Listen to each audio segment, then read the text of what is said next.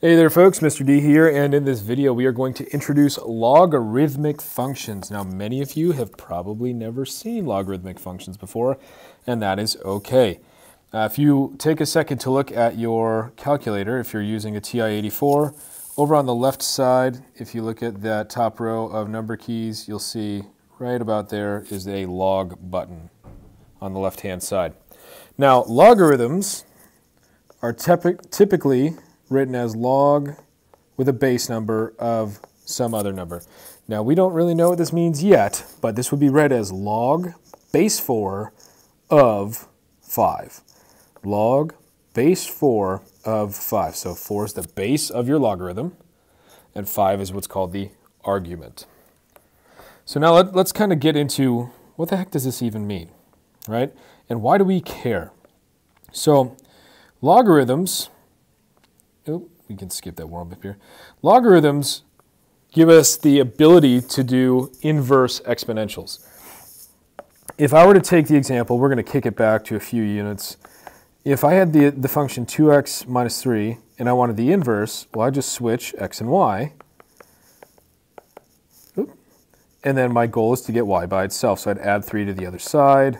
I'd divide everything by 2. And there I go. I have an inverse function. If I try doing that with an exponential, though, look out, right? If I try switching x and y to call this y, or x equals b to the y, there's really no good way for me to get y all by itself. Like, how do I get it out of the exponent there? Some people might try to argue, well, you just take the y-th root, right? Because then those will cancel. All right, well, that's all fun and good. So you got you got b by itself, but now b is equal to the y-th root of x. That doesn't make sense. So our goal is to get y by itself. How do I get it out of the exponent there? Well, that's where logarithms come in. So anytime you have a variable that is in the exponent, anytime your exponent is unknown and you need to solve for it, you're going to use something called logarithms. Now, logarithms, right here I have y equals log base b of x. So log base b of x is the same thing as saying x equals b to the y power. One thing I want you to take note of, the base of the logarithm is the same as the base of the exponent. The base of the logarithm is the same as the base of the exponent. The next thing people get confuzzled with is, well, how do we go through and kind of figure out, is it y here, x here, y here? What's going on with that? Short answer is they just kind of switch positions. So whatever was first comes second later. Whatever was second comes first later. I personally have always adopted something called the loop and swoop method, which means I'll draw a loop around my base. So I'll loop my base and then I swoop around the equal sign. So if I'm trying to translate this from one form to the other, it'll be base b to the y equals x. Or I could go backwards the other way. I'd draw a loop around my base. If I wanted to go to logarithmic form, the order in which I do this is log base b of x equals y. Again, we're going to get practice with these, so if that doesn't make sense right now, that is okay. Okay, so all we're going to do is rearrange these from logarithmic form into exponential form, or from exponential form to logarithmic form. So for the first one, my base is 5 here. I have 2 equals log base 5 of x. 2 equals log base 5 of x. So I'm going to loop around my base. So it's going to be 5 to the second power equals x. 5 to the power of 2 equals x. And hey, I could solve that. For number 2, my base is b. I have 3 equals log base b of 64. So my base is b. Go around the equal sign. So b, then 3, then 64. b to the third equals 64. We could solve that too. What number to the third power is 64? That's 4. Number 3, log base 3 of 1/9 equals negative 2. My base is 3. I'll loop around the equal sign. So 3, negative 2, 1/9. 3 to the power of negative 2 equals 1/9. Well, yeah, that's just a true equation right there. Well, now let's try going the other way. Let's go from exponential form into logarithmic form. And remember, this is going to be log with your base. And it's log base of something, that's called the argument, equals, this is going to be your exponent or your solution. Okay? So that's what we're going to end up doing here. Let me get that out of the way so we don't get confused. So for the first one, I'm going to circle my base, go around the equal sign, 12x2. That's the order I have to write things in. So log base 12 of x equals 2. Now when you write these, this little 12, the base, it should be a subscript. When you're writing these, some people will get in the mistake of writing log 12 to the x power. That's not the case. This is a subscript. So log base 12 of x equals 2. Think of subscripts almost like an exponent but dropped low instead of raised high. Next up, my base is b. I'll swoop around the equal sign. So b, 125, then 3. Log base b of 125 equals 3.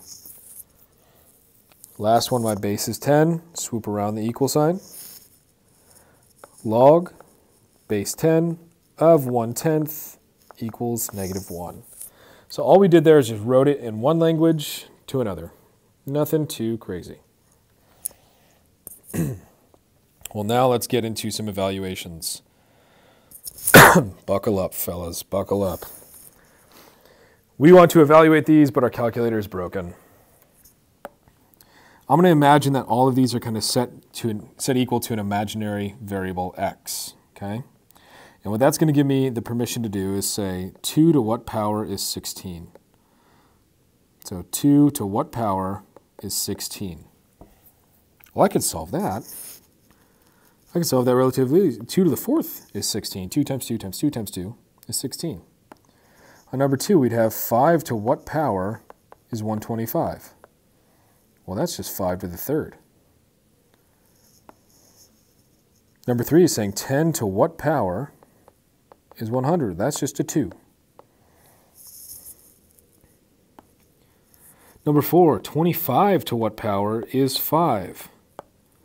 Well, I know the square root of 25 is 5. And if I wanted to write the square root as an exponent, well, the square root is the same thing as saying 25 to the 1/2 power. So my solution here would be 1/2. 7 to what power is 1 over 49? Well, I know 7 squared is 49, but 49 got flipped to the bottom, so it's going to have to be a negative second power, so negative 2. 36 to what power is 6? Well, again, same square root logic there, so x would equal 1/2. Now 7 and 9, they're both going to be kind of along the same line of logic. I'm going to have 2 to what power equals the 5th root of 2. But I'm going to rewrite the 5th root. Instead of saying a radical form, I'm going to call that the 1/5 power. Well, now it kind of becomes easier to see. If my bases are the same on each side, the exponents also have to be the same. After all, that is what the whole equal sign means. Whatever's on the left is the exact same as whatever's on the right. So x would equal 1/5. On number 8, 4 to what power is 1/64? Well, I know 4 to the 3rd power is 64, but it got flipped to the bottom, so it's going to have to be a negative exponent. And just as a reminder, negative exponents flip things across a fraction line. And number 9, 3 to what power is the same as the 7th root of 3? Well, the 7th root is the same as saying 3 to the 1/7 power. So that will just be 1/7 is my answer. Now on the next screen, I've got a few examples, and there are a few that I just want to kind of highlight. Okay? If you want to pause this to write these down or take a picture of it, go for it. And the few that I want to highlight are numbers 1, 6, and 8. The reason why is anytime the base and the argument match, so 7, 7, 12, 12, half, half, it's always going to be a 1, because you're basically asking 7 to what power is 7? 1/2 to what power is 1/2? 12 to what power is 12? Well, that's just 7 to the first power, or 12 to the first power. Others that I want to kind of key in are problems that result in a 0. Well, general shortcut there, if your argument is ever 1, 8 to what power is 1? 8 to what power equals 1? Well, anything to the 0 power is just 1. So if you see, regardless of base, if you see 1 is the number for your argument, it's always going to be a 0. The next type to focus in on is going to be number 4 here. And this one is kind of similar to 1 and 6 and 8. So log base 4 of 4 to the 5th, that's essentially me saying 4 to what power is the same as 4 to the 5th power. Well, since the bases are the same, I could just say x equals 5. That's what's happening there. And the last one to bring special attention to is number 5 here. Log base 5 of negative 25. If I tried solving 5 to some power equals negative 25, I could try and try and try, but I'm never going to succeed. You can't put in any exponent to get a negative 25. You can't use exponents to get negative solutions. And now graphically, I mean, think of that, right? If I were to graph 5 to the x, that is an exponential growth. That means it has an asymptote at 0. It's never going to hit a negative value. Never, never, never. All right, and we're going to end on these seemingly challenge problems. They're really not too bad. So what I want you to do, pause the video here if you need to write these down, or take a picture, do what you got to do. Anytime you have logarithms nestled within logarithms, you want to start from the innermost portion and kind of work your way outward. Okay, so for all of these, we're going to start inside the parentheses and work our way out. So number 1, I need to first figure out 7 to what power is 7. Well, that's just 1. So this is now log base 3 of 1. Well, we already discussed if 1 is my argument, then this is automatically 0. Because 3 to the 0 power is 1. Anything to the 0 power is 1. Number 2, if we work from the inside out, let's see, 2 to what power is 32? Well, that would be 5. So I need what is log base 5 of 5. So 5 to what power is 5? Well, that's just 1. 5 to the first is 5. All right, home stretch, here we go. Log base 2 of log base 3 of 81. Well, first, let's figure out 3 to what power is 81. That would be 3 to the 4th power. So now I need to figure out log base 2 of 4. And that is asking 2 to what power is 4? Well, 2 squared is 4. All right, folks, that is it. That is all for this video. You know the drill. If you have any questions, please let me know. And as always, good luck, have fun, be safe, roll tide.